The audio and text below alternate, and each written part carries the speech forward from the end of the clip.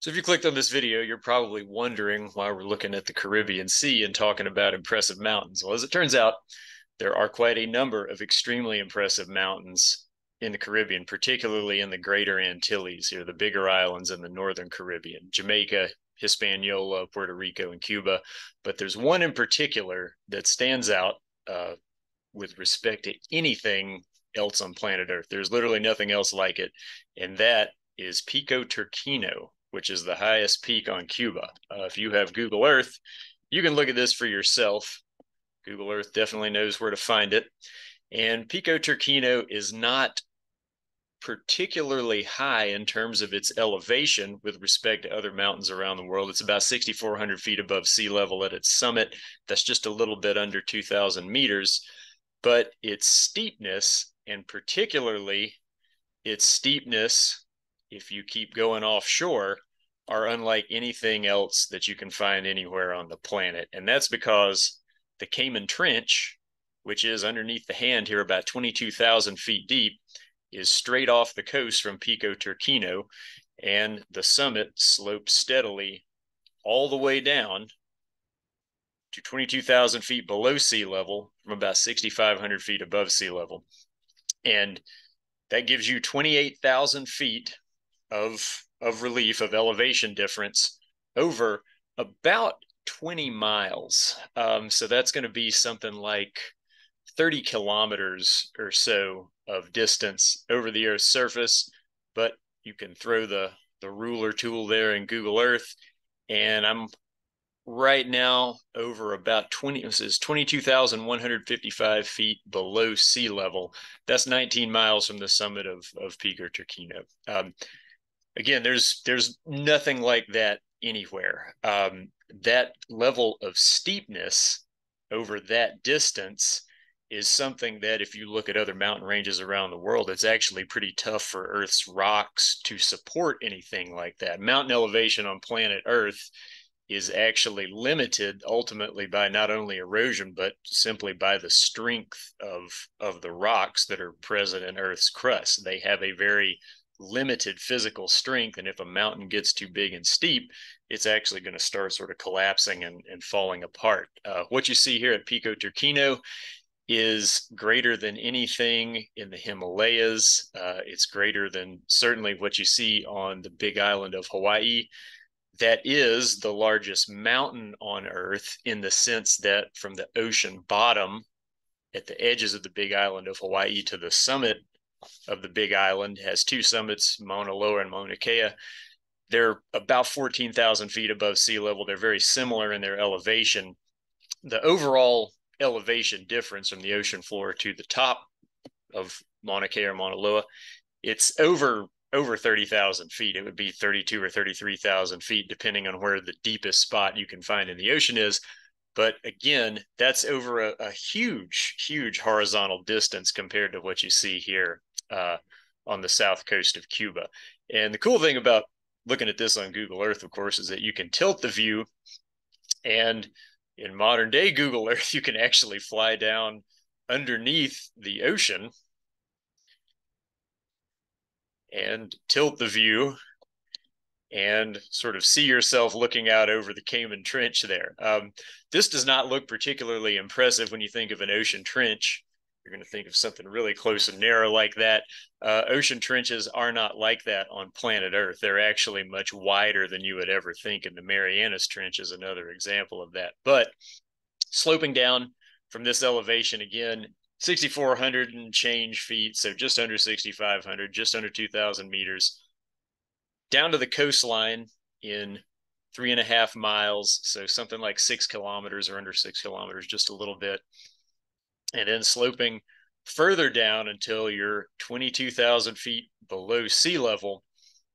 Over that distance of about 20 miles is absolutely unrivaled, and you can prove that to yourself by looking at other features around the world with Google Earth that might have a snowball's chance of comparing to that. One is pretty close by. Got the Puerto Rico Trench here. That's 28,000 feet deep at its deepest point, but you can just eyeball the distance there to Puerto Rico, to the Dominican Republic on the island of Hispaniola, And it's much, much, much farther than that distance from Pico Turquino to the bottom of the Cayman Trench. So that one's going to be a write-off. Just for comparison, we can go check out the Big Island of Hawaii. And of course, Google Earth will take you there as well. That should be a pretty easy one for it to find. And if you look at the Big Island with respect to the ocean floor, yes, there's plenty of deep and pretty flat ocean floor around it. But if you get the ruler out here and make any kind of a distance comparison from the summit of Mauna Kea to the coastline, you're already at about 16 or 17 miles. And we're about 4,000 feet deep at the end of the line there at 22 miles. Moving in other directions here, 20 miles won't even get you to the coastline. And if you make an overall measurement of what you might call sort of the footprint of this big island, you're looking at about 110 miles across or something like that. So yes, there's a little bit more overall elevation difference here at the Big Island, but in terms of the steepness, essentially you might think of it as the stress that's being put on the rock that's actually holding that mountain up. The steepness is considerably less, and that's actually because the Big Island here is built up ultimately on volcanic rock that erupted under the ocean initially. That makes it pretty weak. So the Big Island here has essentially like a weaker foundation than other ocean islands or other mountain ranges around the world. And that's going to be a big limiter on how tall it can get with respect to how wide it has to be to support that elevation. So where else might you find relief to rival 28,000 feet over something like 20 miles? And the Marianas Trench might be one place to do that. So if you want the deepest point in the Marianas Trench, you want the Challenger Deep. So we'll go there right now. I can't quote you at absolute depth here. We'll see what Google Earth says. It's looking at about 34,000 feet deep or something like that. I thought it was about 35, but you know, it's not a whole heck of a lot of difference. What will 20 miles get you from the Challenger Deep? So measure about 20 miles away and still about 21,000 feet deep there. And you'll see something like that, of course, in any given direction from that point. So this is a place that has adequate elevation difference or depth difference so that there's a huge amount of relief on the rocks of Earth's crust, but it's spread out over a much, much, much wider area than you see there at Pico Turquino. Another place you might want to look, of course, is the tallest mountain above sea level on Earth, Qomolongma, Mount Everest. Google Earth will take you there, of course. I don't even know what the quoted summit elevation is these days. It changes a little bit now and then, and it always is actually changing. I think it changed a few feet after the big earthquake in Nepal in 2015. But it's a bit over 29,000 feet. 29,035 was one of the last ones that I heard quoted. So if you zoom out a little bit here and try to get a sense of where you actually are in this enormous, massive mountain range,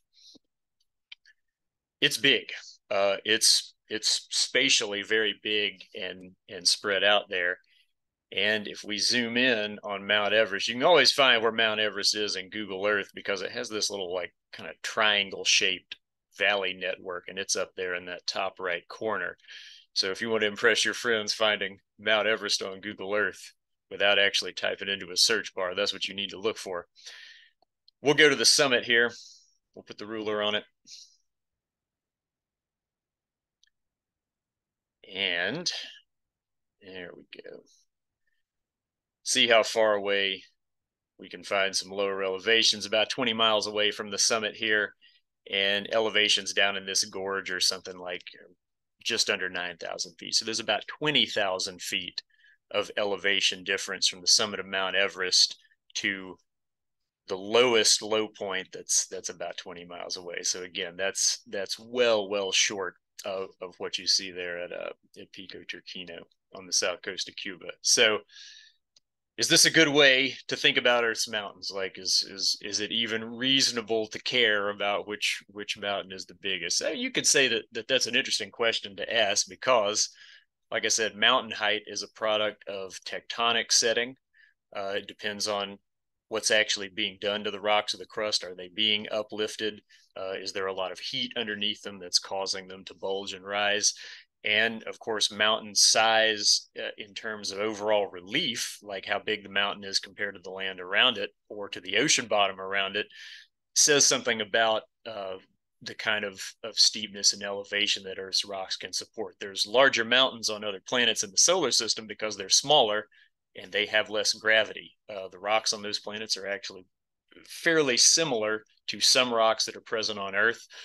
When water is not an issue, and when gravity is reduced, it's actually possible to make a good bit bigger mountain out of essentially the same materials. But there are, of course, pretty significant limits on what you can see on planet Earth. And it is said that something like a Qomolongma Mount Everest is probably, about as big as a mountain can become on planet Earth.